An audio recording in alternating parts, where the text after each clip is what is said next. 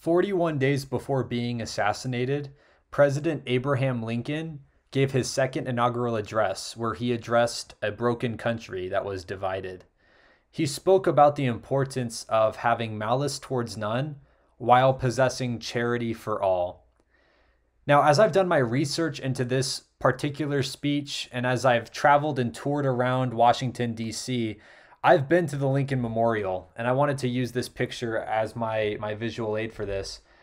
Here in the Lincoln Memorial, on the walls around the statue of Abraham Lincoln, are the words of this second inaugural address transcribed into the walls of having malice towards none and charity for all. Although his words were spoken in 1865, they're very relevant to the current state of our country. In an effort to unite a once divided nation, President Lincoln laid out a plan to promote peace, which included having malice towards none and charity for all. Through my words, I will highlight the importance and relevance of having malice towards none in our society today. In addition, I will also elaborate on the need to possess charity for all as we work to unite our country today. So Abraham Lincoln's second inaugural address was given in 1865, March 4th, 1865 in Washington, D.C. This was about a month before the Civil War had officially concluded. The Confederacy was being pushed and driven back, and they would eventually surrender to the Union. But again, this was a month before the Civil War concluded, so the country was just as divided as it ever would be. Now, although we aren't currently in a civil war in the year 2024, I believe there is a big conflict going on in our country with political views, beliefs, and opinions.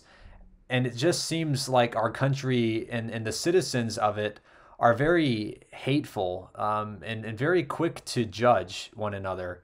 We're very easy to look at each other's faults and weaknesses rather than overlooking their weaknesses and seeing their strengths and seeing the good things that they possess. So this address in 1865, I found it to be so relevant to our political and societal climate even in this year of 2024. As our country grows ever more divided through politics, opinions, and beliefs, we must be a source of light and love, since we are the rising generations of Americans.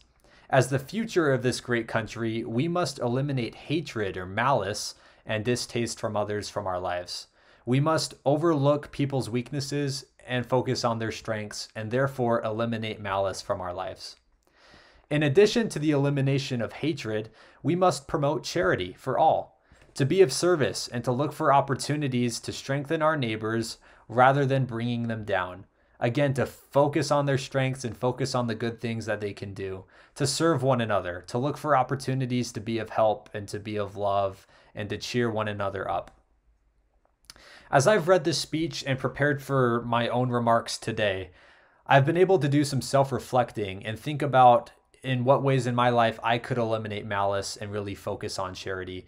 And a few of those ways are what I've already discussed today. Just looking for opportunities to serve while also eliminating malice by overlooking weaknesses and focusing on people's strengths.